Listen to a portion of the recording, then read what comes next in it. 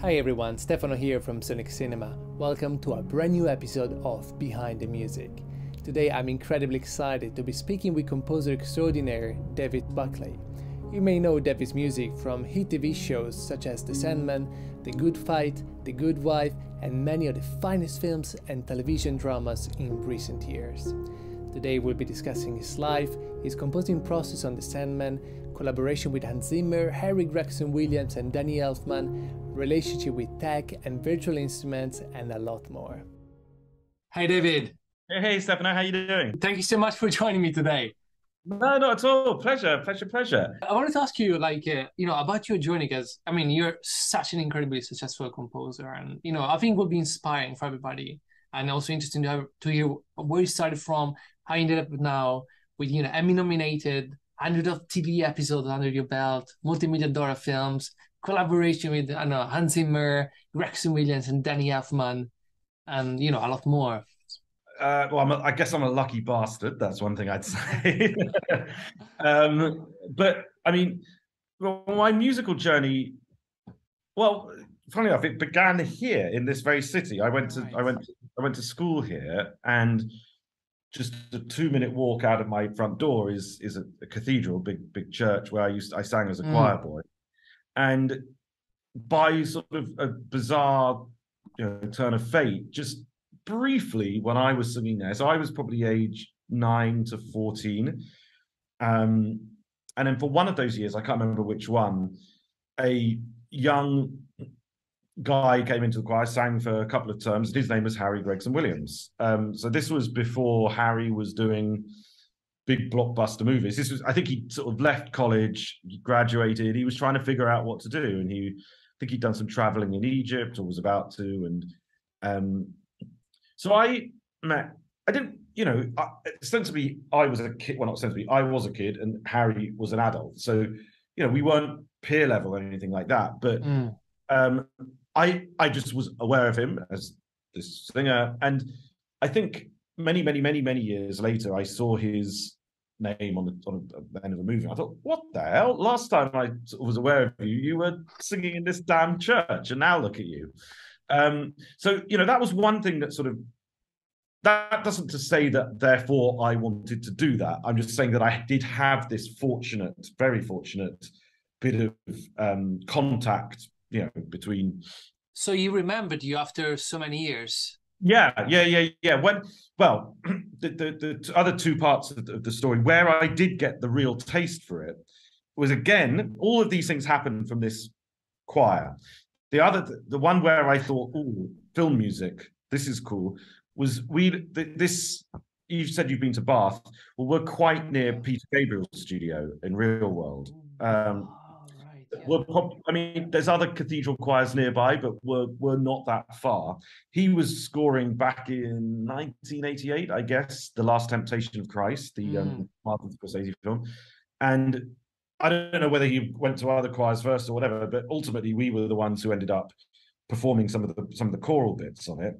And that was fascinating, because I was 10 or 11, and everything had been, my sort of musical experience in this choir was very regimented. You sing a service every day, you practice for it. I wouldn't say the music was all the same, but it was all church music. Quite a commitment every day as well. It is a commitment. It is a huge commitment, and in some ways, I think it's there's a number of ex-cathedral choristers who've become film composers. I think the sort of discipline that basically being in this sort of collaborative group 7 days a week, including Christmas, and not being with your family at certain times where other people would be. It's sort of like, that's the same thing often as when you're writing for media. So, but I loved that moment I loved singing on that score, because it was just like an eye opener. It's like, geez, music. Well, this is so different to what I do, and it's music plus something else. It's not just music. It's okay. So before then, you weren't really interested in film music or any. No, I don't think so. No, I don't think I knew. I don't think I knew. It's funny when I see the odd interview given by someone else who does what we do, and they often talk about sort of John Williams being in Star Wars being where it all began for them. Yeah. Oh, I hear it all the time. Yeah. Yeah, it seems to be one of the sort of stock phrases, which I'm not saying people are cheesy and cliched. It just obviously goes to show that John Williams has been a huge inspiration for many. But I remember very clearly the first time I watched a Star Wars movie, I painstakingly sat down with the video recorder and I kept pausing it like every 5 seconds. I wanted to write the dialogue out. I can remember just sitting there, just trying to get the whole script. I think I gave up after about 5 minutes. So It's insane. so what ends? I don't know why I wanted to do that, and I had it in mind to not just there was 3 more movies at the time that I thought I needed to do this to. So yeah, I mean, look, I think John Williams is absolutely amazing, and obviously he's held the spot at the very highest spot in the industry for so long. Yeah. But it wasn't. I didn't hear that and think, oh, I want to do that, or I can do that. And then the third thing, again, in this bloody choir I keep talking about, there was we were asked to sing a piece of music. It wasn't film score, but it was it had a very cinematic kind of feel to it by a guy called Richard Harvey, who's a British composer.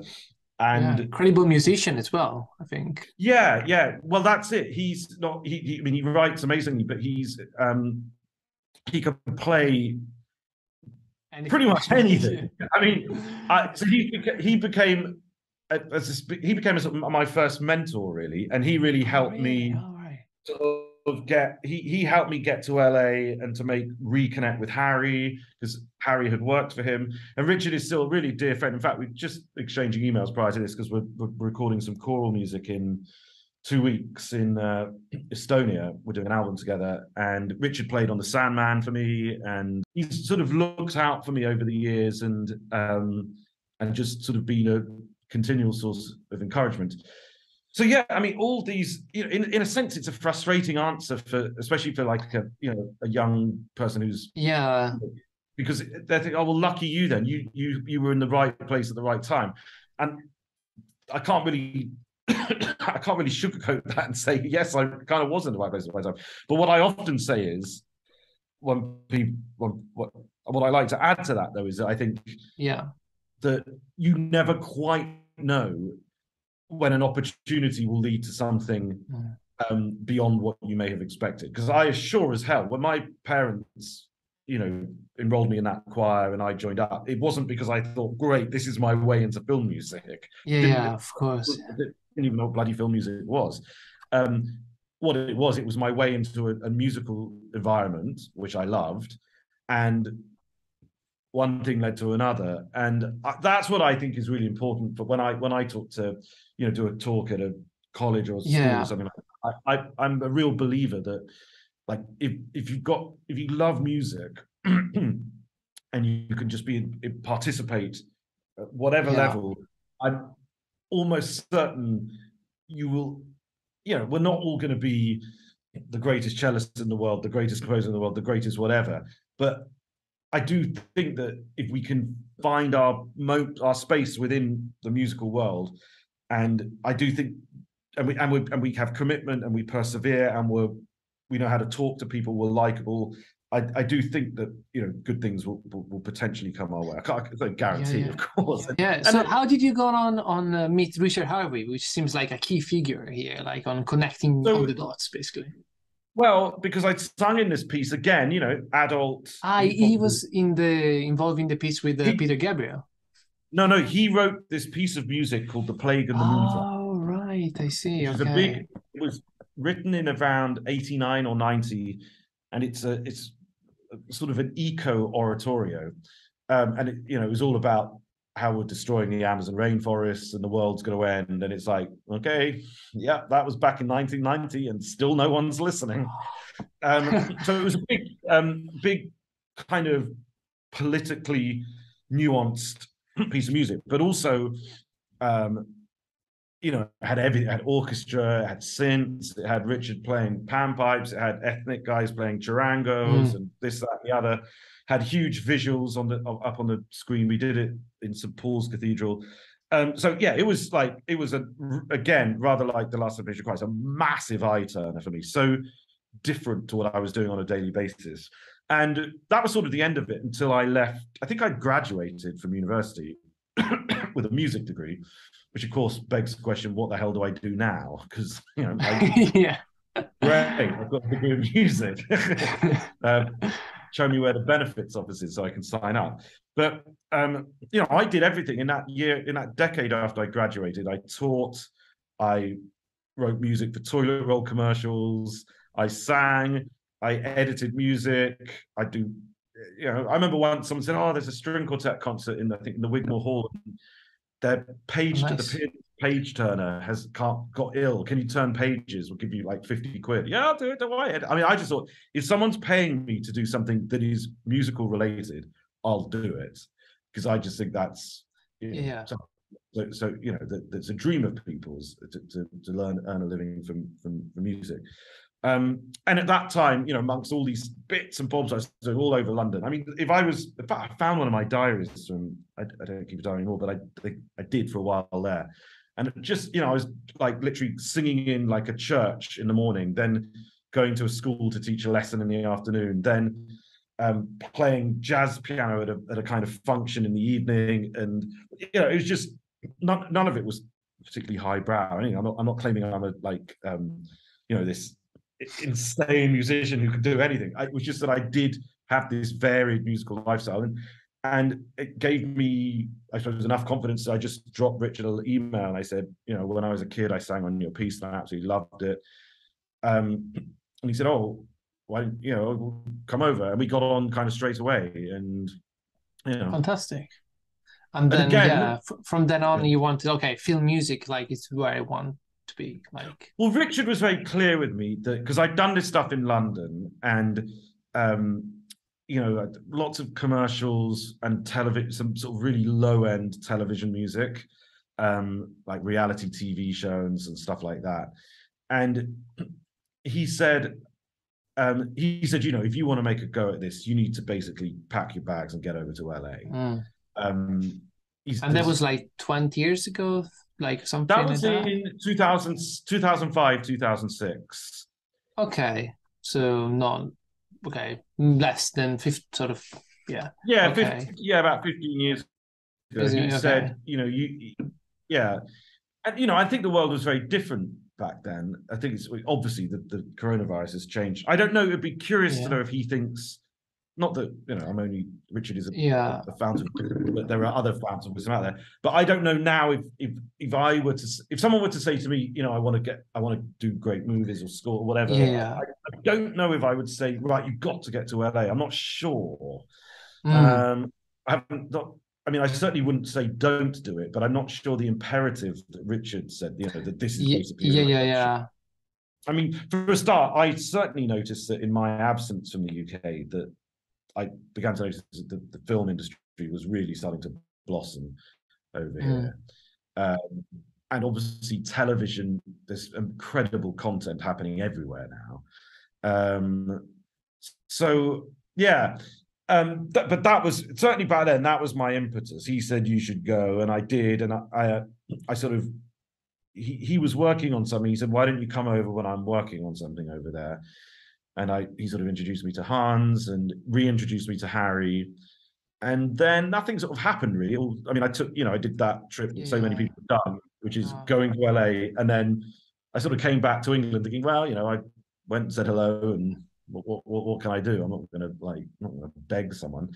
And then by good fortune, Harry emailed me and said, "You know what? I am quite busy. I can see a pretty nasty spot coming up in a month. Why don't you get your stuff together and come over and do a sort of 3-month trial?" And then 15 years later, I was still in LA. I finished my trial, but it's like a dream. The really inspiring stories you hear, you read in books and something like. But that's, I think, what I think now, and this is like for people watching, like as you say, people graduating, like, how do I approach these, big names? Is actually possible? Is it like, because I think for you there was a connection with Richard Harvey because you sang in a choir, so you weren't like a stranger. I mean, there was this nice thing of as a kid. Yeah, it's difficult because sometimes some people send emails to say I've been sent emails saying, how can I get in touch with such and such? Now, obviously, I've got, I know a lot of these people at some level. I'm not saying that they're my best buddies or anything, but there's been professional reasons to sort of know Hans Zimmer, for example.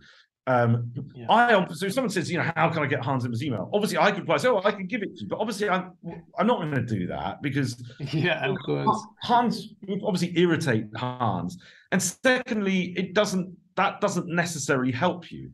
You need to think, like, it's such a difficult one, and obviously, I do feel this sense of, I'm not going to say guilt because I'm getting too old to feel about things I shouldn't feel guilty for. I'm fully aware that I had this good fortune that I just, these stars aligned, whatever it is, and I met Richard and I met Harry. So so rather than going to these people cold and just saying, hey, I'm a film composer, I want a job, which they must, people, that email is written too often. I was lucky that I had this shared background. So it makes the opening sentence so much easier for them to read and not just saying, oh God, here we go again. What can one do if one doesn't have that? You can't contrive something. You can't invent something. What it possibly means is that one really needs to think, especially for people who want to go and work for another composer, be an apprentice, learn their craft that way, as I did.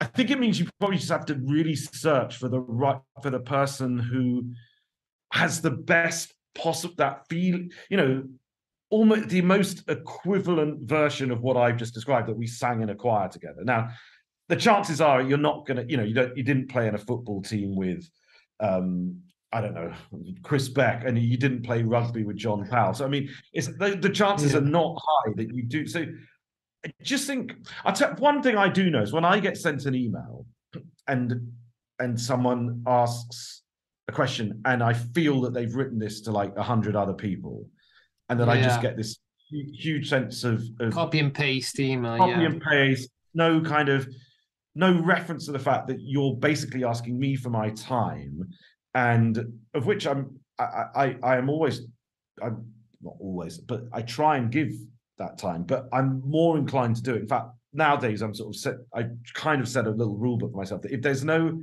sense of a personal connection, like, they may just say, oh, I heard this score and I love this track, or I was really interested because of something or other, choir or whatever. Then I'm thinking, okay, well, you've caught me a little bit. You've engaged with me, not with just this profession. And I think that if you haven't got some kind of weird interaction with someone from something that happened in the past, which let's assume that most people don't, then I do think the best way to reach people is to give someone a sense that you, and try and make it serious and genuine as well, that you really do care about their music, and it's not just about you begging for a job, but it's also, especially if you're trying to get one of these sort of assistant roles or additional music, I mean, let them know that you want to do something, you love their music, and that you feel that you can help them. Sometimes it reads really badly when people write messages, and it appears that it's all about a established composer helping the new guy. That's not what film composers are here for. They're not here to launch the career of the next generation. It happens. It's a very difficult. There's no textbook, or there's no music college, or that can thoroughly explain how to go about any of this. It's very, very tricky, and the other thing I'd say is that, of course, we're talking about one avenue here. We're talking about going into the business via the audiences of someone else. I mean, but also forget, especially now in a day of YouTube and internet and social media, that there are some people who have been discovered and have sort of just become a thing unto themselves. They haven't required to go into, someone else's camp. I mean, I'm sure one of my ex-agents mentioned to me that they discovered a couple of people who just done some fantastic thing that they'd sort of done and put on YouTube, and it got millions of hits, and they just thought, oh God, this person's got entrepreneurial chops. So I mean, again, not easy. By no means is that side of Yeah. things easy. But I don't Right. think the additional music thing is not for everyone. That's one thing I'll Okay, definitely say. yeah. I think that's an important point, I think, because maybe people think, okay, I'm gonna wear additional music, but you have to adapt your style to someone else. You have to adapt your style, and you might not like it. You might not be able to. You might not know that line, because when you're doing that additional music thing, there'd be a line where you have to think, am I literally just like an extra hand, well, not literally, metaphorically an extra hand, Yeah. pair of hands of this composer, or can I give it a little bit of my personality? The other thing I need you to be aware of is, just because you do some additional music for someone, it doesn't guarantee you a career either.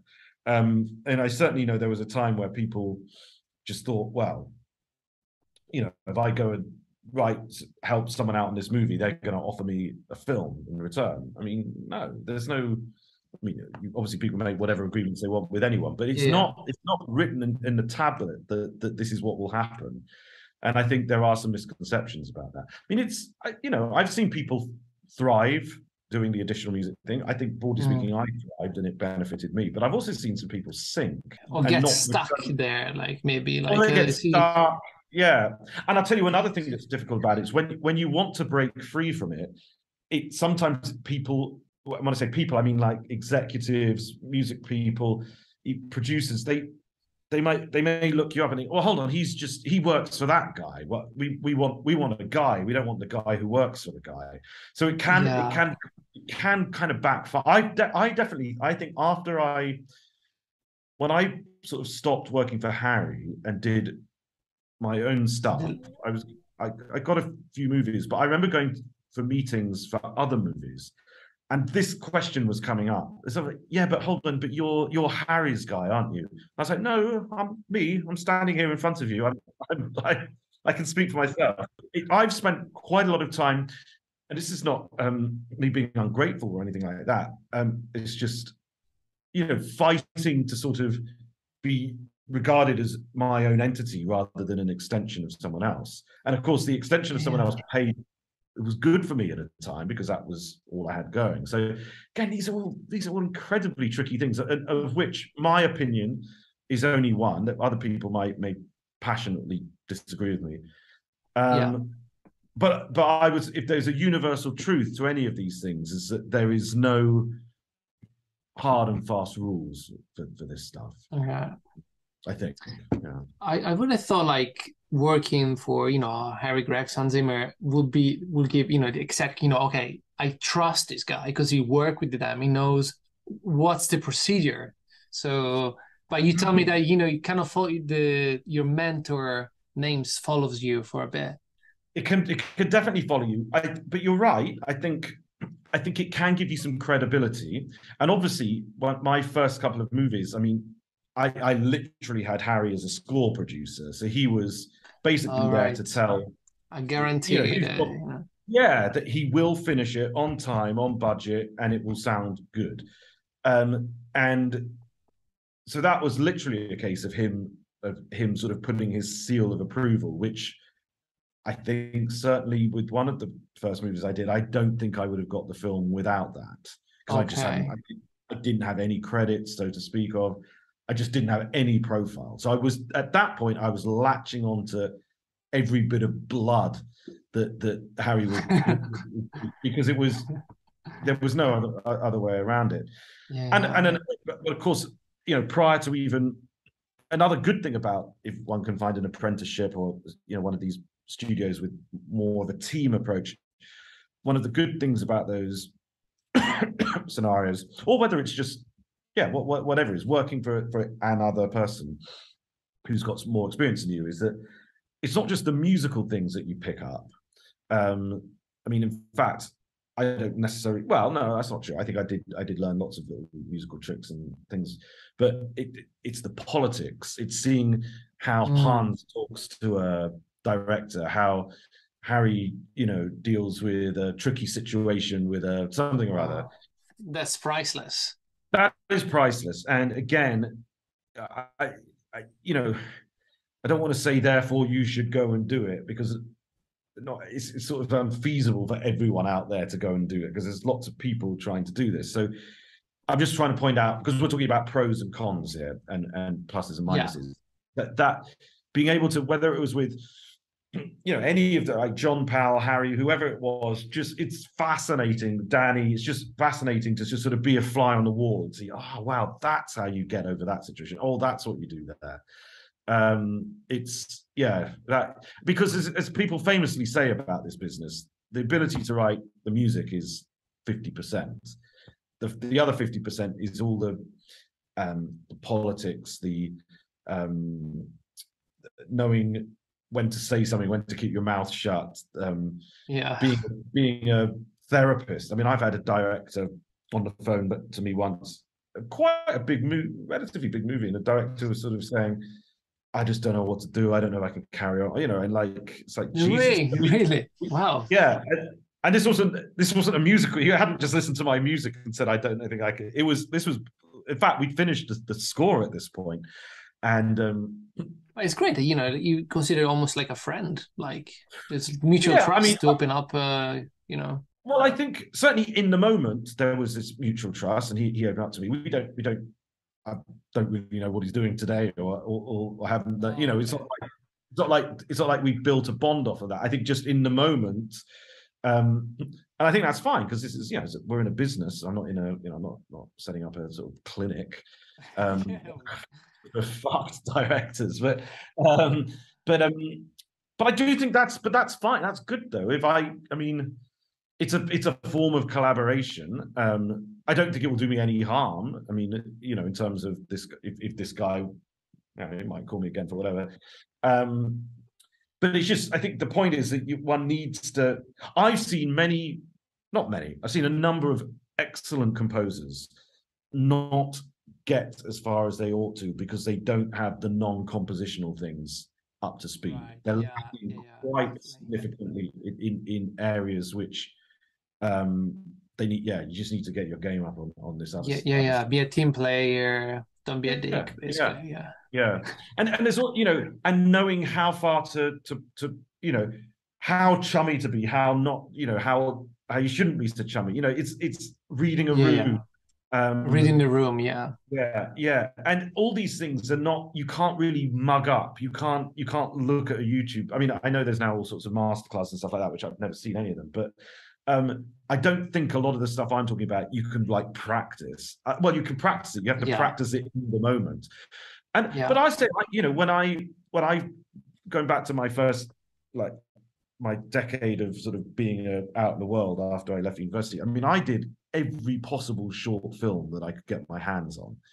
I went around all the sort of film schools in London, and just said, I'll write your score. I think we put a little thing, you could just peel it off, and I'll write your score for 4-pack of beer. And I think that was my best fee, actually, in the early days. Four tins of Heineken. But the great thing about that was that, young director, young composer, we're making our mistakes together, figuring stuff out. I'm a huge believer in if this is going to get some interaction from people who are just starting their careers out, I would be total advocate of saying, go out and try and find short films to do. And one of those people who make short films is almost certainly going to go out and make a longer film, and definitely, and make a feature film. And it's much easier to start a creative collaboration with someone when you're both starting together and going, in the trenches, than it is, if I try to get in touch with Christopher Nolan now to score a movie, it'd be kind of awkward. Whereas, if I tried to, well, I guess I don't need to try now as much because I'm in a slightly different position, but you know what I mean? There's something organic about of course. And I will add, maybe also don't underestimate editors and sound designers, like starting out, editors especially, they are the ones who place music. And absolutely. No, I mean, I can think of a few projects where the editors or the music editors said, oh, can you send us some tracks? And they put, when they're temping, and I put it in there, and I got a phone call, and in a few instances it turned into a gig. So I mean, You're absolutely right. Yeah, yeah. I mean, that goes back almost to my point about you can never really predict. Yeah. Some unlikely shitty project that you do. I mean, I think that's a part that there has to be always an element of gamble with what we do as well. That Yeah. you may look at something, someone may send you like, can you do this thing? Whatever it is, a commercial, TV, an episode of a show, whatever, and you might look and think, it's not really what I want to do. But you have to look slightly beyond that as well and think, okay, well, this one isn't the one that necessarily ticks as many boxes I would like.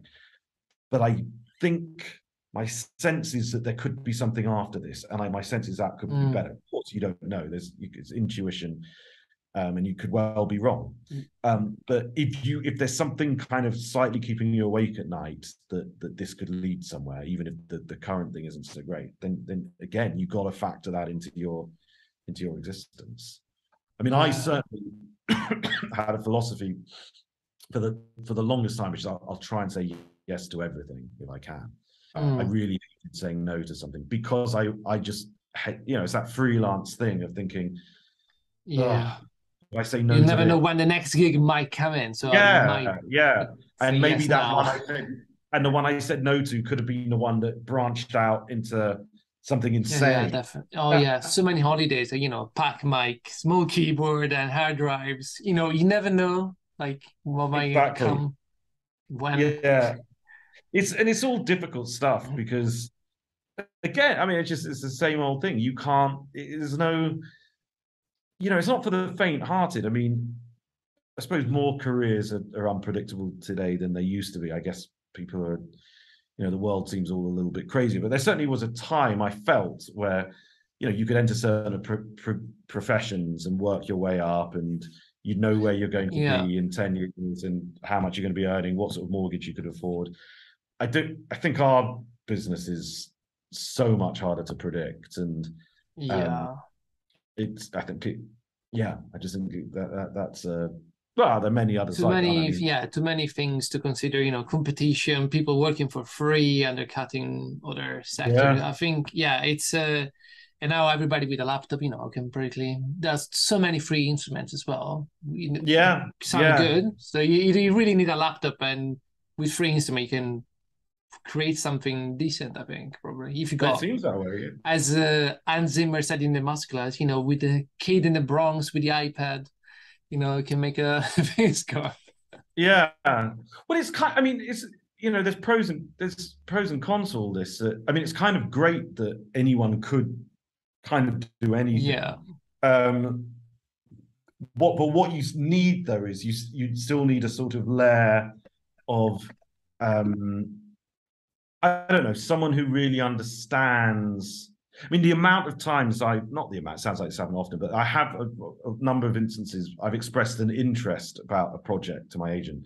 I said, oh, no, he's getting his son or his brother or his nephew and I said, oh, really? So is his son, brother or nephew a composer? No, but he's, he does some beat or something like that. Oh, and gosh. You're just waiting for the news that they persevered, they did their best, and now it's like, okay, now we actually need to find someone who really knows how to write. Yeah. I mean, it's fine, it's good that you can pick up an iPad and you can do this, but I still think there's a discipline to this. I don't believe this is an easy profession. I think, probably anyone can go to a keyboard, hold down a note, and get a cool loop playing. But I'd like to think that both the executive levels and the producers and also the audience would notice a difference. I'd love to think that they'd notice a difference. You can make the score for the Sandman like that. Well, if there was something I could press a button and it would have got the score down, it would have been quite nice. But so I mean, sliding into that. Wow, to say I love the Sandman was like an understatement. I watched the first episode so far, and I'm like, oh, this is good. Like the intro with the music, like, gosh, how did you make the music? It's so good. Like, how was the process? Like, how did you get involved? Like, challenges you faced, how you overcame them. Well, lots of challenges. I seem to remember. I mean, I think going back to our conversation about music editors and editors and stuff like that. So prior to this show hiring a composer, as you know, as is the convention, they're going to be putting temp tracks in and seeing, for their early edits when they need to play it to studios and stuff, they can't just, especially with all the visual effects missing, there's no way you can play this stuff without some kind of music on there. It'd be absolutely unwatchable. I mean, that's no disrespect to the drama, by the way. It's just it's made those, if you're in that sort of magical kind of realm or non-reality driven drama tends to rely on music, tends to rely on visual effects. If you don't have your visual effects in place, which you're not going to till the very end, then you're going to need to put some temp score in. And they were putting the music editors who I knew because we worked on a project together. I mean, they weren't trying to fill it up with me, but because they worked with me, there were some scores that they thought, oh, I know that does the trick there, or I know that does the trick there. Now, you've only seen the first episode. It's pretty wide-ranging dramatically, so I'm not going to give any spoilers away to you. There's a trailer at the end. It seems like to get so much more complicated than I could ever imagine, like with the other stories. It's really kind of rich and textured, and someone described the first season to me as basically being like 7 pilot shows for rather than just like doing your pilot and then doing 9 episodes. It's like pilot. So they've all got a sort of almost like a fresh start. Here we are in a different scenario. Amazing. Obviously, with similar, with characters that habitate these episodes, but it's way more sectionalized than I'm accustomed to in a television show, both as a composer and as a viewer.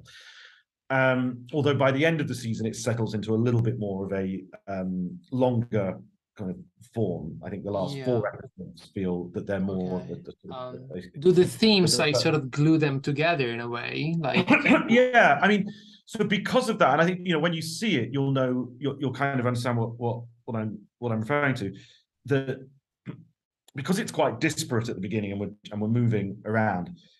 Yes, there is obviously the Sandman, Morpheus, his theme is, I would say, fairly omnipresent. I mean, because he's fairly omnipresent. There's a few episodes where he's possibly not in it as much, but and then at that point, it's like any kind of theme and variation scenario. If you've got a theme that symbolizes this character, you can take that theme and you can make it fun in some kind of adrenaline scene, or you can make it sad in some kind of mournful scene. So from that point of view, it's not that, the challenge is no different really to perhaps to any other kind of situation in a film where you need to mutate your theme to be, numerous different things. I think it just was a bit heightened in this situation because it was we're moving around so much into different scenarios.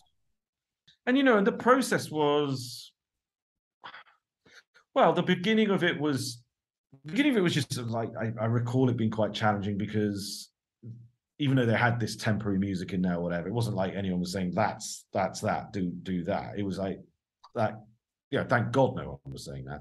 They were saying... Yeah, what was it, your music or someone else's? Some of it was mine. I'd say there was, about 25% of it was possibly mine. But I didn't finish the thought. So what I think they realized, they put this temporary music in, and I suppose at some point they have to have a conversation. Okay, well, who are we going to get to score this damn thing?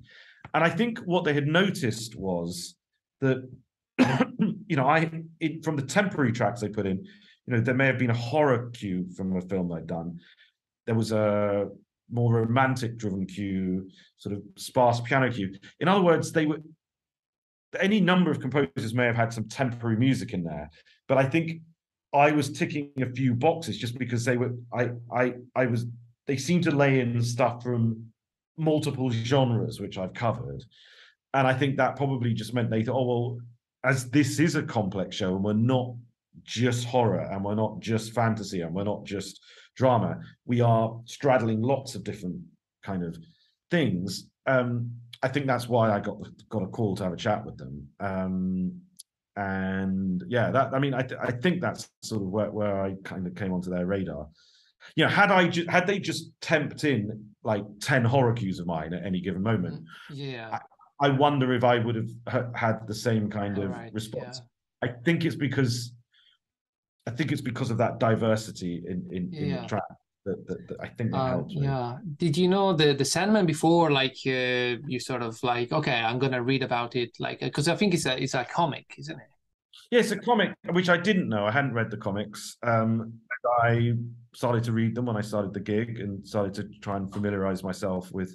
I heard the series is better. I heard, but well, probably just different. I mean, yeah, you know, it's funny with something like this, and I only really became aware of this properly, sort of just like a week before the show came out. So like, you know, only 2 weeks ago. And I'm kind of glad I didn't come aware of what I'm about to say, which is that there's quite a fervent fan base for the, you know, people who've read the comics and people who waited decades for this thing to be turned into a television show. Oh, wow. Yeah, and when you start becoming aware of that, and then also reading how passionate people are about it, you kind of think, "Oh, you're boy, scared." Okay, I don't want to piss anybody off. Yeah, you don't want to piss someone off because, you know, they've obviously got an idea in their head of what everything should be, what color the actors should be, what gender the actor should be. That seems quite a good thing, and of course, music as well. And I'm glad I only really caught wind of this. This idea, you know, this passion coming from these people after I'd written it, and, you know, by which point I couldn't, you know, too late, it's all done. If you don't like it, you don't like it, sort of thing. Yeah. I think the worst thing, if I was aware of that, well, I think it would have made what was already quite a daunting task even more pressure, like, oh no, I'm gonna alienate people who's like, they treat this as like a gospel. You know, and I think that, you know, it's a comic. Neil wrote a comic, and it's obviously it's got a popularity, and it's got a following. We were making a television show of which Neil's voice was hugely important. And I think, from what I understand, I think a lot of the sensibilities of the comic come into the show, but I also think inevitably the show's, you know, it's a different medium. I mean, it's like the difference in reading a book and watching a film based upon a book. I mean, it's got to have moved in a certain direction. Not saying it's got to be better, worse, or it's inevitably going to have a different kind of feel to it. But it was very important for me to kind of just take a moment and familiarize myself with the source material and kind of realize find out what the origins of what it was all about. Did that sort of inspire somehow the sound palette you created, or you just, you know, sat at the keyboards, okay, you know, let's explore some sonic possibilities? I think when I started watching edits, I mean, I read the scripts, the scripts were really great. I mean, really readable. Sort of, I thought, oh, I want to read another one. I want to read another one. I want to read another one. Sometimes when I've been sent scripts for television shows, I kind of read one or two. I think, okay, yeah, I get it. Yeah. But this was like, what's going to happen next? What's going to happen next? So it was, yeah. I mean, I would have probably, if that had all been turned into a book, I probably would have just sat there and read it. And I'm not a sort of comic book guy or anything like that. But, you know, I don't know whether you find the same, but I sort of feel that the moment where I feel that I can interact with a project is really when I'm seeing some kind of edited version of the picture, because I feel at that point you're seeing someone's made some kind of decision about pace, about color, about sound, you know, the different disciplines to which we are, you know, another collaborating force. We're starting to see, I mean, those are the things that start to sort of get me moving in some kind of direction. And up until that point, I mean, I'm not good. Sometimes I've been in a situation where people say, oh, yeah, we'll send you the script. Maybe, you know, you could do some early on themes. I find that very difficult. I think, as you say, the emotional response you get from an edit and assembly, you know, the color, the voices, the faces, like it's so much more powerful for me than just reading a script. Yeah. Exactly. I mean, I sometimes find this. I sometimes will read the script, and then actually sometimes I'll reread the script. Like I'm watching the show, and then I say, "Oh, what was actually on the page?" And sometimes I find a little detail on there. like sometimes it's just like in brackets, in parentheses, it says something like, just gives something that you didn't necessarily realize 100% from screen. It's like, aha, that's quite interesting. I didn't, or you sometimes think they didn't get that. They didn't get that on screen. Is that something that perhaps I could help with?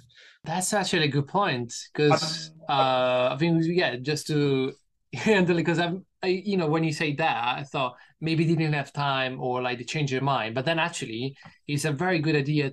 Maybe I can do something with music about that thing. Yeah, I mean, I think people who don't work in the business, they just assume that, that everyone got everything they wanted. Like there was tons of money, tons of time. Everyone gave the best performance of their career.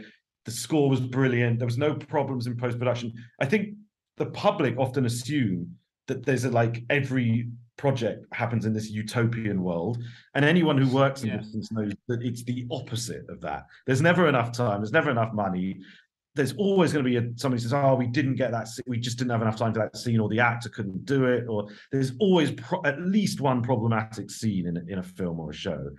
And so I think sometimes that's where the script has come in handy for me, is because I've sort of looked at it, I thought, right, it says that, and I don't see that there. Now, sometimes, of course, it's a conscious decision to go against what the script says, and that's fine. But I've sometimes shot an email to producer or whatever and say, I was just looking at the scene here, and maybe I'll mention the script, or maybe I won't. Maybe I'll try and sound like a clever clogs who actually just came up with this, amazing concept. I said, didn't we want that bit to be a bit more? Oh God, that's, if you could help with that, that'd be amazing, because we just didn't get that. We're really, really stuck in the cutting on how to do that. If you could do that for us, and then immediately you've got this kind of goodwill that you're trying to, solve problems, which is a big part of our job.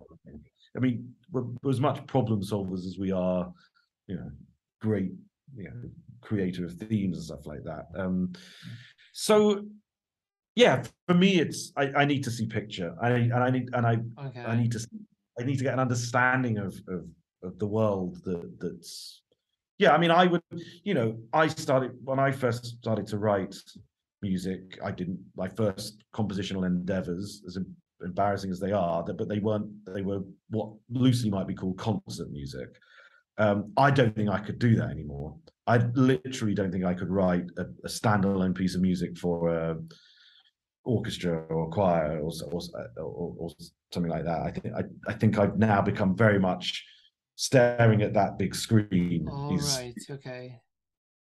That's the side effect of our profession somehow. Yeah, I mean, it's sort of like well, it's not the weirdest thing in the world, is it, to have that attachment to it? Because of course not. I think even classical composer, like Vivaldi, the Four Seasons, there's always an element of visual elements somehow to it. True. And even where my days back in the choir, there was this sense that we were accompanying drama. I mean, in churches, there's priests walking around, rituals, and all that kind of stuff, and the music is. It's sort of underscoring all that stuff. So, but it's just the reason is what sometimes my mum kind of niggles me a little bit. She says, "Oh, well, when are you going to write your opera? When are you going to write your string quartet?" And I'm sort of thinking, that sounds like exactly like my dad every time. Hey, when are you going to write a symphony? Well, first, maybe I don't know, like, I don't know. There's a part of me that thinks, if I'd love to know if I just said I was going to take a year off or 2 years or whatever, and I'd love to know if my mindset would change. And I think, I mean, I have got this fantasy of what I do, because I found it very difficult since my children to read books. I buy books because I keep thinking I will read them at some point, and they just sit on this shelf, taunting me. Making me feel like this semi-literate moron who hasn't picked up a proper book in a long time. But I sort of had this idea: I'll read lots of books, I'll listen to lots of music, all sort of, not film music, but like anything and everything. Yeah. And I don't know, just become ingrain myself in the arts, I suppose, one of a better word. And then I don't know, maybe that would lead to feeling differently about it, being away from the screen, being away from the And you computer. know, I think a point in your favor in comparison if I wrote a symphony or whatever, you got an audience. I mean, you are a very, very established, well-known composer with fans, a fan base, and you know, hundreds of thousands of listeners on Spotify. So if you release something, people will actually listen. If you know me or like someone like you know, I'm making their own way in the industry or whatever, like okay, probably who's like my relative. I think that's also in a way it's kind of like what if I'm writing for myself, fine, but if I write it for people to listen to or like to be performed, I don't know. I think people like in your position, I think would be, I would feel more inspired to write something if I knew that you know it would have like a following. Well, I mean, yeah. Although, I mean, I must say, and I'm not trying to be self-facing here or anything, but I mean, I've still got quite a long way to go on my journey. I mean, I feel, you know, I think there's some projects that I've done where I think they're not very good projects, and I think, you know, I think that some of the scores I've written, difficult one to say. I think. I sometimes feel that when you work on a sort of, if there's a project, I don't want to name projects here, but I can think of a film, for example, that I've done where I just thought this was a pretty shitty film, and I wasn't really able to write a particularly great score. In fact, I almost found myself having to dumb the music down because I felt that if I tried to make the music as kind of whatever, you know, complicated or intellectual or highbrow, whatever it may be, I felt that I was exposing an even bigger problem. And I don't know if that's fair, but that's certainly how I felt. So, you know, I'd say I've got a fairly peppered biography with some you know, good stuff in there and some not so good stuff. I don't think I've ever written anything that's terrible, but I still think I've got quite a way to go. I think the Sandman it's been unusually nice to me, and I don't think I've had any particularly nasty comments. I mean, I've just like dipped my toe into social media a little bit. I have almost exclusively stayed away from it because I'm a sort of sensitive bastard, and I don't like. Someone sent me a message yesterday. They sent an email to me, and they said, "Episode 6 of the Sandman. What happened?" And I'm like, what the fuck? What did I do? What happened? So I thought, I'm not going to get, I just sent a question mark back. He goes, oh, no, just where was it? Where was it on the soundtrack? I really loved that music. I just wanted to listen to it. I said, oh, okay. And then I told him what the track was. That was so kind of you to reply, right? My immediate response was that he hated it, or like I did something terrible, I ripped someone off without knowing it, or something like that. And so I don't have, even though I know, you know, we're all at different stages of careers, and you know, I look at people like John Powell and that, you know, I think, my God, how nice it would be to be there, and I'm sure there's other people look at me and think how nice it would be to be there. I mean, that's life; it's inevitable. We all have our journeys, and we all have to figure that stuff out. But what I would say is that, you know, going back to what my old agent said about, you know, how one can use social media to really get some traction. I mean, there are people who don't have any sort of profile, and they have done something good. They created something, whether it's a, you know, string quartet or a animation, and they've added their music to it or something like that, and they have got it out there, and they've used the tools that are frankly the tools that we can no longer avoid. I mean, I have avoided them, but I think, God, you know, maybe I should be seeing. Since Hans Zimmer joined TikTok, it's like, oh shit. Oh, is he on TikTok now? Oh wow. Yeah, like yeah. I gotta say, I mean, I can't force myself to join TikTok. I'm leaving that to my children, who seem to love it. I don't get it at all. But a friend of mine the other day, who I haven't spoken to in a long time, just mentioned to me that he'd written a library track, and it had become massive on TikTok. It was like, because I said to my kids, I said, do you know this track? And I played the first 2 seconds, I didn't know, and then I played 2 more seconds. Oh yeah, that one. And he said he's waiting for his check. That so far he says it looks a bit underwhelming, but he says but something good might be happening. Yeah, that's I think where everybody wants to be on TikTok. It actually establishes new trends like songs, like pop producer and stuff. There are also these people dancing on these songs and can go viral like in no time. Right. Yeah. Well, I do. I think a lot of the norms that govern the past. I think everything's changing. I keep referencing my old agent, which might make you think, why the hell did I leave him if he had so many words of wisdom? He did have words of wisdom. I just didn't always necessarily fall in line with. We weren't well matched. But he reminded me that like it's no longer good enough just to send. If you're trying to get some traction, trying to get someone interested in you, you can't just send someone like 10 MP3s and think that that's going to excite someone. You've got to think, what do I do beyond that? What's something I can bolt onto that's all that feels natural and like you. It doesn't feel like you're betraying your character. But what can you do because we're living in a world where everyone's got access to everything. No one's got any time, and also people's attention span seems to be getting shorter and shorter and shorter. So we need to kind of grab people. And someone sends you a folder, and you open up 10 MP3s. There's something just inherently a little bit underwhelming about it. Even before you hit play. It's like, oh fuck! Sure. Just look at this folder. So it's oh god, I'll put that in that thing there. I'll come back to it. And I do think there's some composers who really excel in being able to captivate people, whether it's their fans, whether it's people who may actually end up employing them. But people like Brian Tyler, Bear McCreary, and Hans to a certain extent, Danny. I mean, I think they do their bit with their masterclasses, but they're probably not as prolific in that regard. Perhaps, I don't know. I'm not a student of. Hans Zimmer is very active on Instagram, for example. Like, I don't know if someone else manages their social media, but posting. Oh, Danny Elfman as well.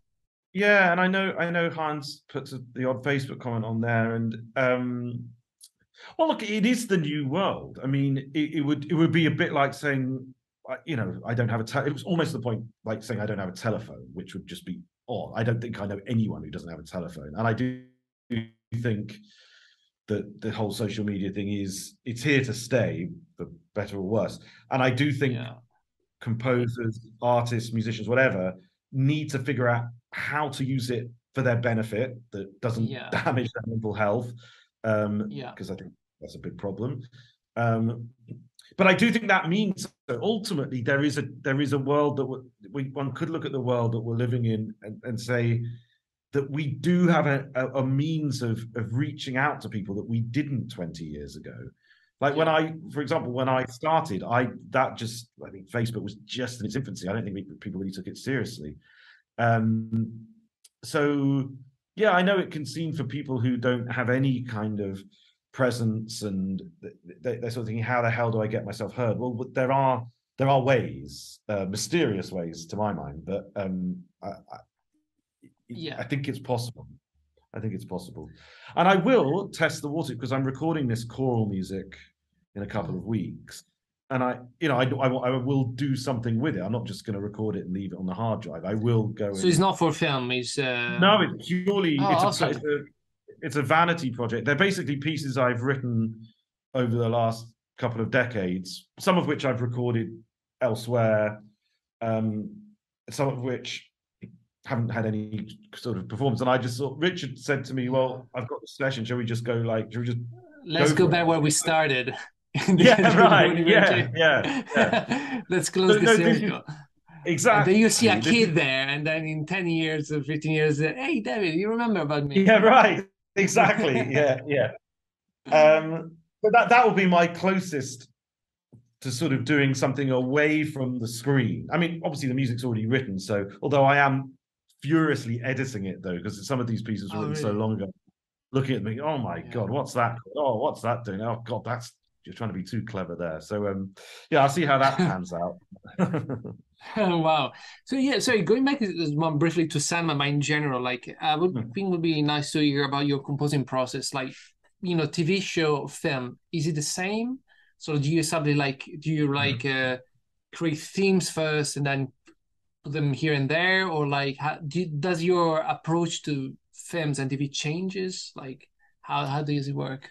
Well, I think my approach tends to change on who I'm working for as opposed to what I'm working on or All what medium. right, interesting. But for example, I know, the show that I do called The Good Fight. Yeah. I know that the showrunner I work for there, Robert King, he likes it if I just send him a piece of music and I say, look, I think this could be a good theme for this episode. And that's why I'm slightly contradicting what I've just said, because I haven't, because I'm sort of doing it away from picture.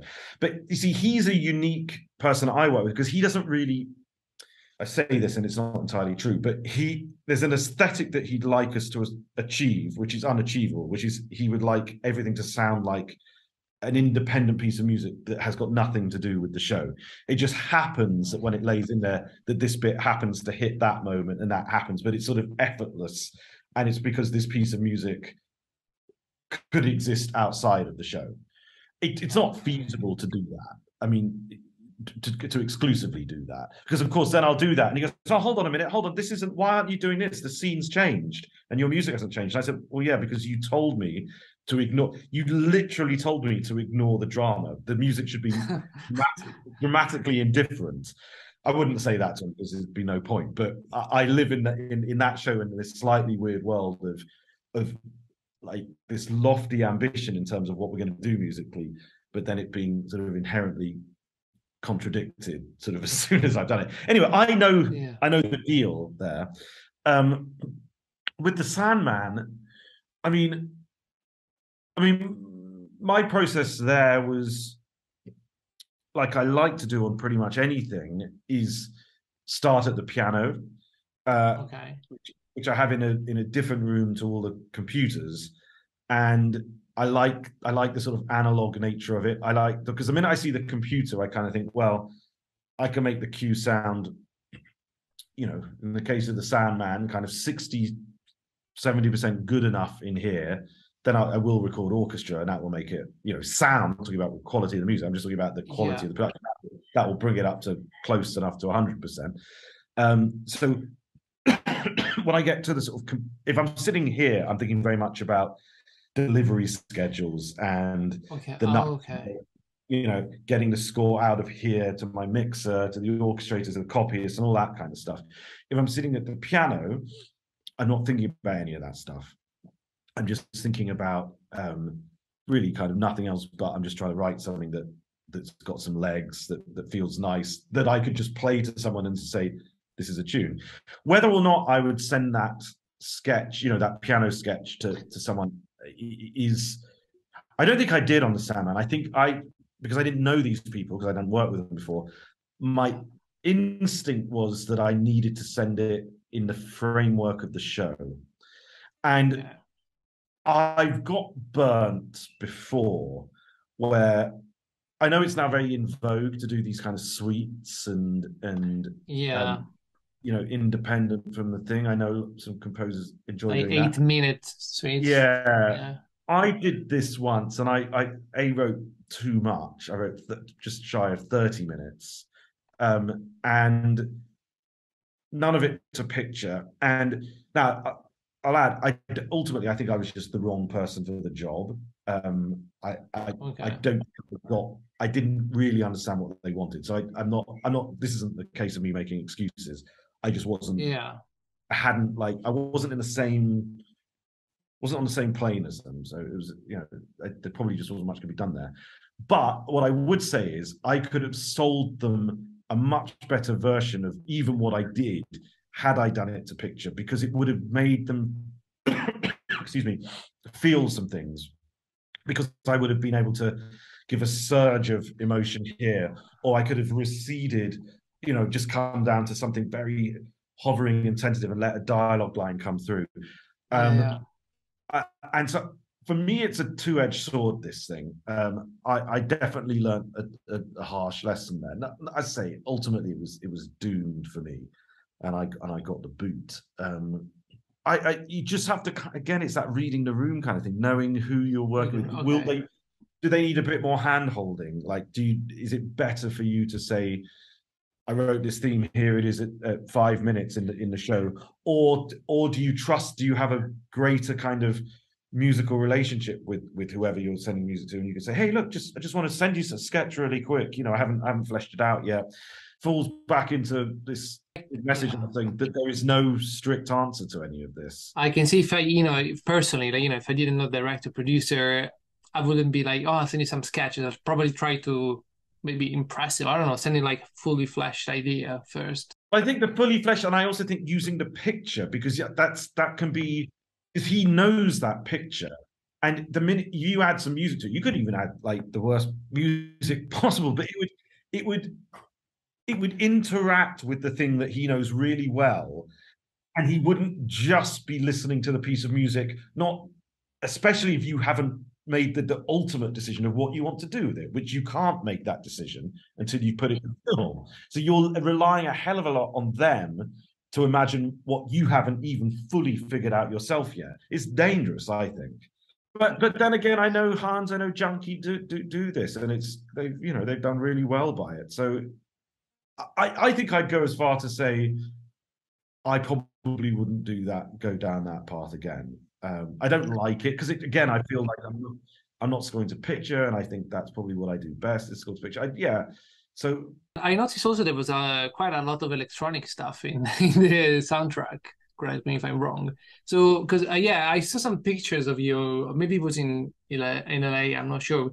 Really nice studio full of tech stuff. So, are you like a fan of tech, virtual instruments, or like? That was my studio in LA. Well, I got it's a bit like health fads,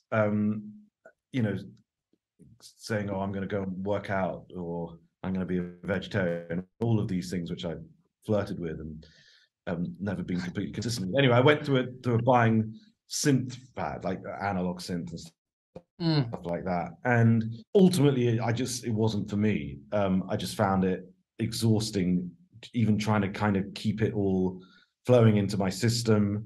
They look amazing in the room, but then probably. Oh, they look bloody fantastic.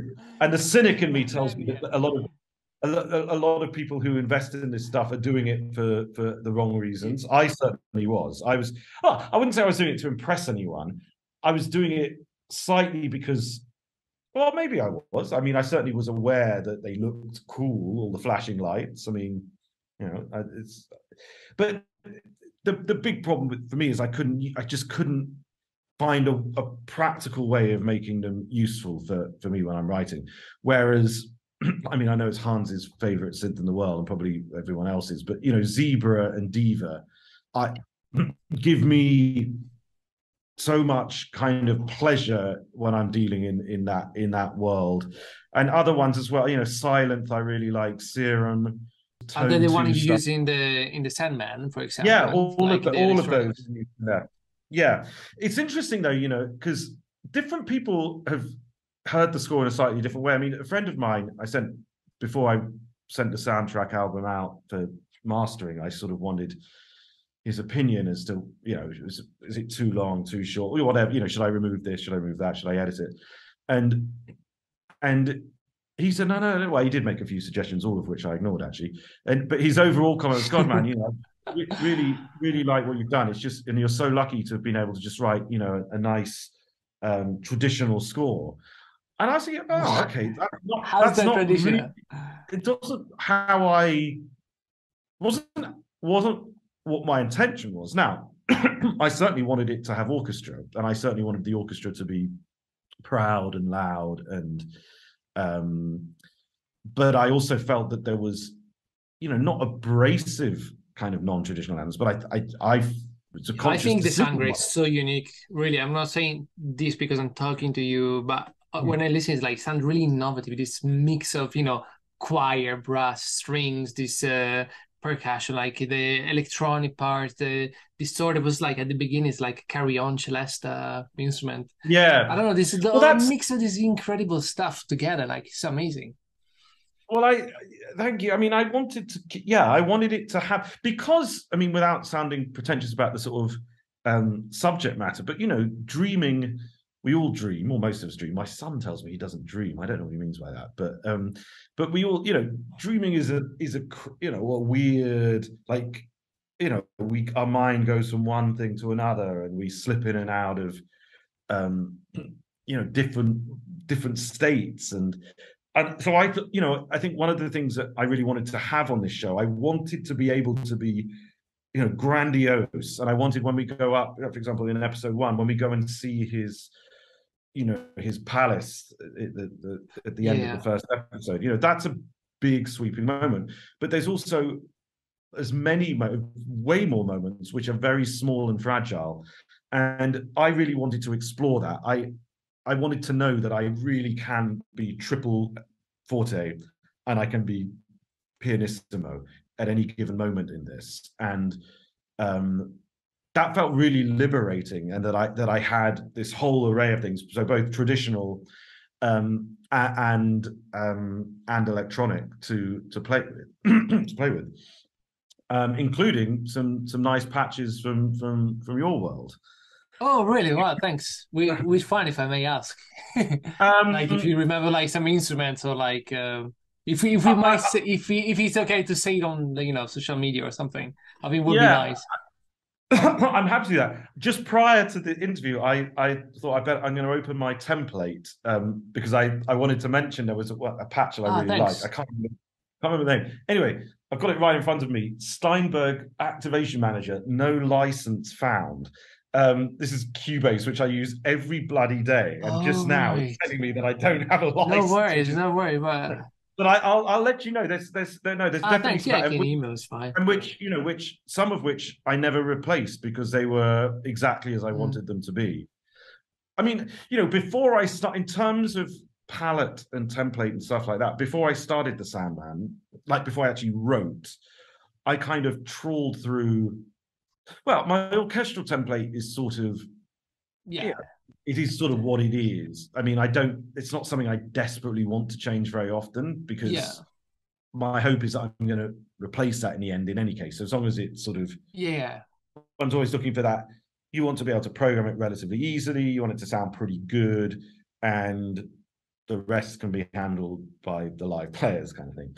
But all the esoteric stuff, the sampled stuff, the synths, I probably spend, in this case of the Sandman, I probably spent a couple of weeks just combing through things. It's often, with the sheer amount of stuff out there now, you sometimes forget it's crazy. What there is, what you've actually owned, what's sitting on a hard drive. And also your tastes change, and you might, something that you bought a library and you kind of played through the stuff and you thought, oh, well, I don't need that right now, because you're working on something that might be, and then you listen to it again 6 months later and you think, Jesus, that's a really great sound. I'd love to, get that loaded and start playing around with that. And what I do with all that stuff, so like the stuff I use from your libraries, is I load that all locally. I don't want that anywhere near a template. I used to put stuff in a template, but all my orchestra's in a template, but all the sort of non-traditional stuff that I use is all loaded locally, so everything's got its own channel, so I feel I can do pretty much anything I want to it. Rather than it's coming out of like a strings bus, then it's bloody complicated. And then also, with this project there's a number of instrumentalists that I work with. Well, Richard, I was about to say Richard, who does more traditional stuff, but we did some really interesting. He can't play the double bass, but he has a double bass, and we did some really interesting stuff on that. Probably interesting because he can't play it. And lots of other, not lots, but a number of instrumentalists that I've worked with who play either traditional instruments in untraditional ways, or they sort of have an amplified version of their instrument going through eventides and guitar pedals. So they're already bringing some kind of unique sensibility, which I'll take a step further when it comes into my system. So I mean, this score definitely was, I don't know, I guess someone might say it's a hybrid score. I'm not desperately in love with that word, because to me, I sort of feel that means sort of absolutely sort of manic sort of action percussion and sort of brass sort of. I wanted it like. One thing I wanted to be able to do was use woodwinds and have synths at the same time as woodwinds, because woodwinds are so forbidden now in modern film scoring. Gosh, isn't that true? Like people think that, like, oh no, woodwinds, you're being too this, do that, and do the other. Yeah. So I was just, I mean, if I could tick one box on this show, it was that I could use an alto flute and I could also have, you know, some weird kind of synth delay patch going on at the same time. And I wanted a lot of the sound design elements to be kind of, I wanted some of them to feel like almost felt rather than heard, that they're kind of just lurking, they're just shimmering around the top, spinning like this weird kind of extra layer of slight offness.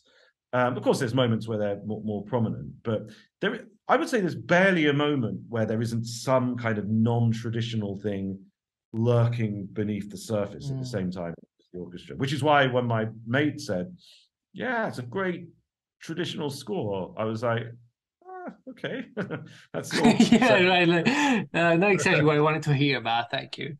So you said he's like lurking here. Like, do you work in 5.1? Like when you work? I don't. I knew I was going to be delivering this in stereo. All right. Is that the delivery for Netflix, usually stereo?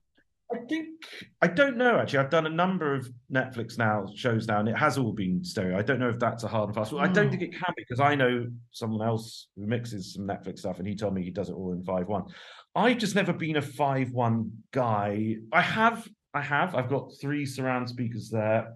Well, left, right, back, and then center. Yeah.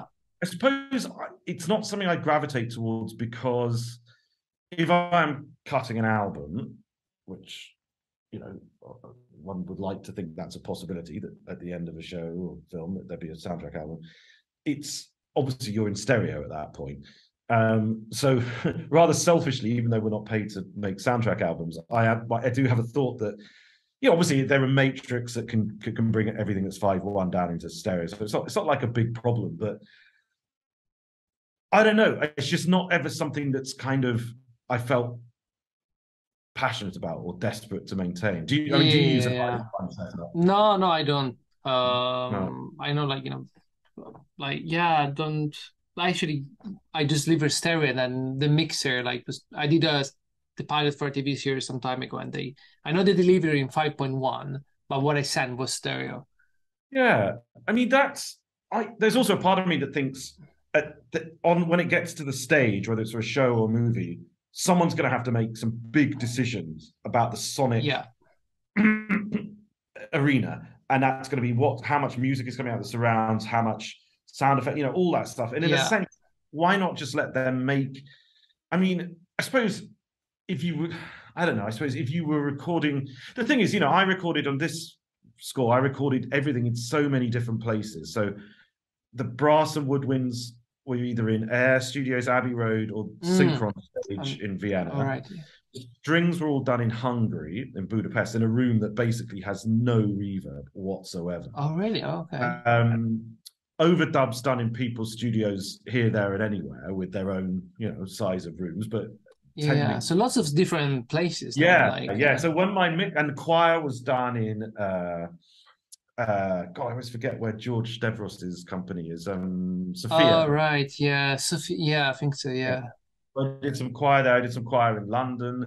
I think, and then musicians. Yeah. So my mixer, when he got all the elements, so he got all my synth pre-records and everything, and then he was just basically grabbing these Pro Tools sessions from around the world and presumably cursing my name. But you know, he had to obviously rationalize the world and make sure that it was all, you know, fitting into one space. And so I feel the same with a sort of re-recording mix on a dub stage. I would rather let them, if they want to feed any of that into the surrounds. Yeah, definitely. Yeah. I think for us, it adds another layer of, you know, complexity in our work and delivery there. That's the way I see it. Yeah. And I don't really load I've got two VE Pros, but they're laptops. They're bloody good, actually. 128 gigs on each, so 256. I could keep loaded in the template. But so I can load everything I want to on. I've still got a lot of headroom if I want to load more. But that would all change if I started adding multi mics. I'd start, burning up loads more RAM. I just don't think it gives me enough back to warrant it. And especially, maybe I think differently if I was having directors in my studio all the time. But those days are over now. In any case, directors, no one's going to come be seeing me anytime soon. So I mean, it's so it would be more an exercise in in flat, like think, oh my god, listen to that music coming out of the back. I mean, I'm fine with it coming from the front. Yeah, for sure. I wanted to ask you, like, probably you won't be able, but like, could you tell us, who's watching, like, what you're working on at the moment, or what can we I can tell you. Yeah. Oh, yeah. Awesome. It's quite not because sometimes I'm asked that question and I can't either because I don't know for sure that I've got the job and I don't want to curse myself for saying it. Or for perhaps other reasons I can't quite think of. But I literally have two jobs on the go, which are the final season of The Good Fight that we were talking about earlier, which is the sequel of The Good Wife. Is the sequel of The Good Wife? Yeah. So I'm just sort of marching forward on that, and then this movie called Kandahar, which is Gerard Butler again. So I've done two films with Gerard Butler, Angel Has Fallen and Greenland.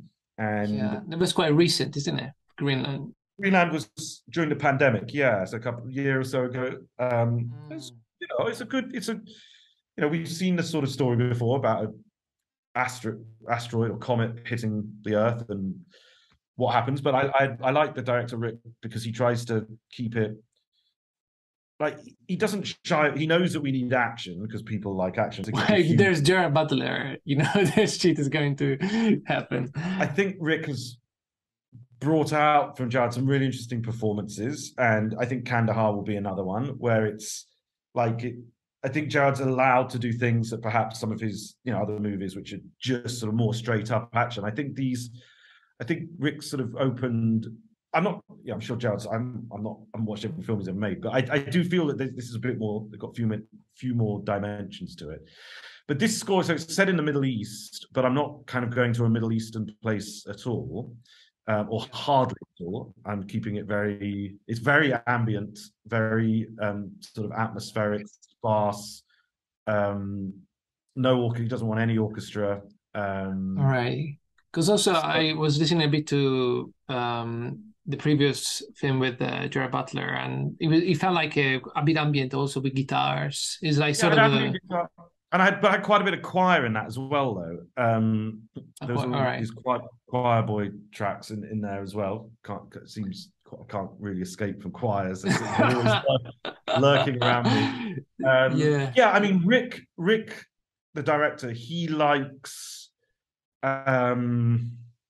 Or he doesn't like things to be sort of too Hollywood or too bombastic. If we can pull back and still let the audience enjoy it, he feels good, and he gets very worried about if we push too hard and if we like bombast. He tends to want us to shy away from. I mean, I don't know. We'll see. There's a month to get it done. I mean, I've written quite a lot of music, but you got only a month to score the feature. Well, no, I've written over 50. I've probably written about 60% of it, but it's all they've been testing it, getting producer notes and stuff like that. So I think tomorrow I'm getting locked picture, and then basically I've got a month to finish the bit. And how do you do, with you got so many things going on with work-life balance and family? Like, do you feel like you have a good work-life balance? Like, no, I'm trying to get better at it, but I don't feel like I do. I don't have an assistant, so I'm sort of. So everybody's watching. Like, his email is on the website. Well, if there's anyone in Southwest England where I live who'd be interested, but the problem is I'm not looking for a writing assistant, someone That's who the thing. I think most people would like, everything That's what- assistant, but then actually it's more like technical things that you need, technical, the you know, resyncing cues, maybe. well, yeah, resyncing, yeah, exactly. I mean, last night I had to, because I've just moved to this new studio, I had to put in one of my machines a new graphics card, which I can do. I'm not too proud, or my time isn't so precious that I can't, what I assume would take 45 minutes to do. I put it in, all hell broke loose. Everything stopped working. Like, never mind the graphics, like fucking Pro Tools stopped working. Yeah, oh gosh. The Motu all the interfaces, everything just, and so from 5 o'clock yesterday evening to 1:30 this morning, I was on I do have a sort of tech guru in LA. He's a friend of mine who I don't think he likes doing. I'm pretty sure he just sent me a text during this, pretty sure he's going to say something like, "That's the last time you're ever going to get from me." Oh, but he was able to do it online and stuff like that. But yeah, I think it would be better for me, especially as I descend more and more into middle age, to free up some time. So things that I just shouldn't be doing. I don't need to be putting graphics cards in the machine. I'm in the fortunate position I can pay for someone else to do that. I don't, even like printing cues, I tend to do myself, but that's because I'm a bit of a Isn't that the most boring thing in the world? You'll know, only you will know if it, if that, for some reason, if that Echo Boy has stopped working, so the delay isn't there. Or if there's some weird glitch or something or note stops playing or whatever. I wrote it, so I'm going to know it. So I'm somehow I need to get a bit better at that. As even the conforming of cues, when they hacked up the picture and everything's all messed up. I mean, I know that's often a job that goes to an assistant, but even that requires sort of creative decisions to some extent. You have to say to yourself, "Oh, well, I used to hit that moment. I can't hit that moment anymore. What should I do?" I mean, I feel quite passionately that that's my job. It seems odd to me to delegate that, but of course I understand from a sort of time perspective. I mean, I suppose, my doctor once was quite clear that I need to take a day off a week. You can't carry on like this, and I try to, but then I sort of think, okay, Sunday, day off. Well, there we go, 8 hours on a graphics card, or I'll sort of we'll watch a movie with the kids or something, and I'll have the laptop because I use it as a moment to kind of send. So I'm not very good at turning off. No, I'm not, and I feel I absolutely need to be, both for the benefit of myself, but more importantly of my family, who for sure. That's a very good point. I think I mean, it's understandable sometimes, you got to deliver the music, and there's, especially in TV series, time schedule is so tightly packed, you can't really escape. But as you say, I think giving us time for ourselves, for whatever, work or family time, playing with the children, I think, something to look forward to. You have to consider this. And I also think, and I'm very good at talking about this, not necessarily always actioning it myself, but, does everything that we come up with creatively happen on the sat in front of our screen next to our keyboard? No, I don't think. I think that's where we have to execute it. But I think anything that's led us to be the musicians that we are happens here, there, and anywhere. It happens in a restaurant. It happens in a, having a walk with a friend you haven't seen for a long time and a catch up. It happens in an argument with someone. It happens in a, phoning your mum and having a conversation, or your dad saying you need to write a symphony. Those things, or reading a book, reading a poem, writing a book, whatever. Those things, I think, are all part of the creative process for any person who invents things. And I don't. So therefore, I'm not saying, therefore we should all spend lots of time or we should go to a restaurant for every lunch and dinner. But I am saying that I think we would benefit enormously from making sure we keep interacting with the world around us and and all the variety of feelings that that provides to us. Because I think you hear things, both musical and non-musical, and I think that it becomes part of our kind of who we are as creators. So, you know, stepping out, not thinking. I certainly remember when I lived in LA, a sense that, you know, being in the studio was where it had to be. You know, you kind of had to be there all the time, and if you weren't, then you weren't. Yeah. You kind of weren't good as the next person who was there all the time. Now, none of this is about trying to duck away from hard work and putting the hours in and delivering the product, but it is thinking, how do I keep sane? How do I keep fresh, both physically and musically? Yeah. And I do think it's important to factor that in as well, and especially if it can involve your family, if you have one, then that's even better. Yeah, these are questions that I mean, frankly, one of our decisions to move away from LA was based on this sort of thing. Okay. Yeah, I sort of guessed it was probably like something in the direction, maybe. Yeah, it was sort of feeling what is you know what is this thing, what is my life, you know, what am I, and you know, I'd much rather sort of, when I'm gone and if I have a gravestone or something or service, but I'd much rather be remembered as being primarily as being a human being, and anything I may have achieved in music or anything else to me is secondary. It's bloody important, but it's not the most important thing. I know. I would say, like, do you see, like, on that method, like, in a way, like, do you see yourself working, you know, till like John Williams, like, with like 93, or like you say, you know, I have enough now saved up to support my family. I, you know, travel with my wife. I don't know. I enjoy life. I still feel that I haven't quite found my niche, and I do, but in a way, I do feel the Sandman might be a good stepping stone towards it. You know, there's other things I've done which are like fine, and that they've paid the bills and they've been good, and you know, this, I feel like I'm not normally someone who would stand up and sort of say, "Oh, I really love this score. And I'm not even going to say about Sandman, but I do feel sort of a connection with it in a way that I perhaps haven't done with some of my other stuff.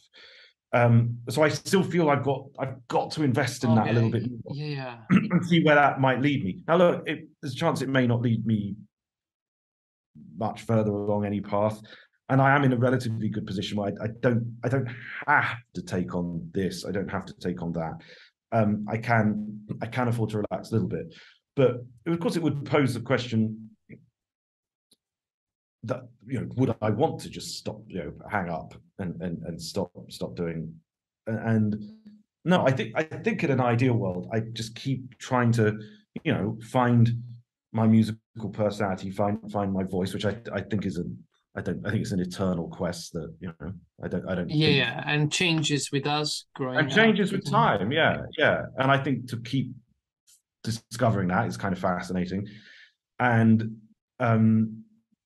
I just think if I can do it in a slightly more mellow and relaxed way, and perhaps slightly more healthy way, then I consider myself very fortunate. I don't look at, like, when I see the latest sort of big blockbuster franchise, I don't think, God, I want to be doing that. Why can't I do that? I just feel if I can find stuff that feels good and I can connect with, and obviously, you know, you want to, no one sort of turns around and say, you know, don't worry about paying. Of course, one still wants to earn money and stuff like that. But I do, if I could put a bit more emphasis on things that actually make me enthusiastic, and I feel I've done a lot of, you know, cranking it out and just, you know, looking at a cue list and thinking, oh my God, I've got to get through all of this. And I would definitely like to address the balance. And geez, you know, I don't know what John Williams, I'd love to know what his daily routine consists of, but for me, a perfect existence would be being able to do this, but with a little bit more about me saying, yes, that sounds really interesting. No, not interested, thank you. And actually, you know what? November, we planned a trip to Spain or whatever, and being able to actually do that properly, not, as you said before, bloody hard hanging out of your exactly, which I've done. You know, you've done it, I've done it. I mean, and it's part of the written part of the rite of passage. But it'd be nice to think at some point I could go on holiday, and it would just be my swimming trunks and suntan lotion. Well, after December, I mean, I'm sure you always get calls about jobs every day, but I can imagine now getting offers from everybody now. Well, so far, I mean, it has so far not really. I mean, I've had nice compliments, and my agents assured me that we'll be busy, but nothing yet. But that's okay. That's okay. I'll finish off what I've got, and frankly, if I finish this off, these two projects, which would take me to about middle of October. If it were like, Dave, there's something and it's going to start in January, I'd say, yeah, let's take it. And do not call me for the next 2.5 months, because I would absolutely love that. I haven't, I've been back here a couple of weeks. I wanted to go to the premiere of the Sandman, which was in London, and I just couldn't make it because, well, we'd literally just got here 2 days before, but I had to get some music out for the film I'm doing. So I thought, I've got to tell parents. So I'd love to come to London. I could come meet you and hang out and, do things. So, yeah, time off sounds like a very nice thing right now. Yeah, well, I hope you get it, because it sounds like an important thing. But yeah, I ask you actually, all the question I prepared, and I wanted to really thank you so much, because I think it was such honestly, really, really good conversation. I mean, so many points touched, and I'm sure lots of people were really, really inspired by what you said, really. Oh, well, I would like, well, that's kind of you to say. And when I can get this bloody thing working, which probably just requires a reboot, I'll let you know what I'm delving into. All right. Thanks again, and speak soon. Well, thank you. Thanks. Bye-bye. Bye-bye.